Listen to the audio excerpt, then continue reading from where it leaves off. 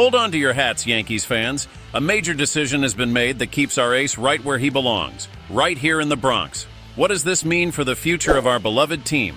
Stay tuned, because we're diving into the implications of this contract agreement that could shape the Yankees for years to come.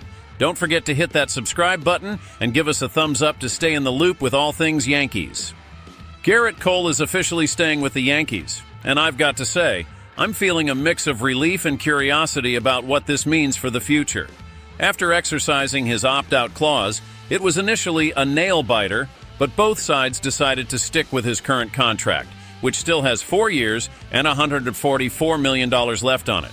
This decision has been widely viewed as a bit of a no-brainer for the Yankees, since they could have easily added another year at $36 million, but it looks like they're focused on negotiating a potential extension instead. You know, I can't help but think about what this says about Cole's commitment to the team. He's 34 now, and it's clear he wants to stay in the Bronx, possibly even finishing his career here. Since signing that massive 9-year, $324 million deal back in December 2019, he's been nothing short of phenomenal. We're talking about a guy who consistently competes for the Cy Young Award and set a franchise record for strikeouts in a single season. Those are big shoes to fill, and he's done it with style. After 5 seasons with the Yankees, Cole has racked up impressive stats, including a 59-28 record and a 3.12 ERA. Sure, he missed the start of the 2024 season due to an elbow injury, but he still played a crucial role in helping the Yankees clinch their first American League championship since 2009. That's the kind of player we need as we move forward.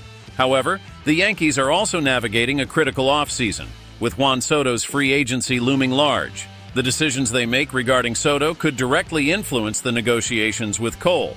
It's a tricky balancing act, and I can't help but feel the weight of these choices. Are they setting themselves up for long-term success, or could they be jeopardizing their future? Honestly, I'm torn.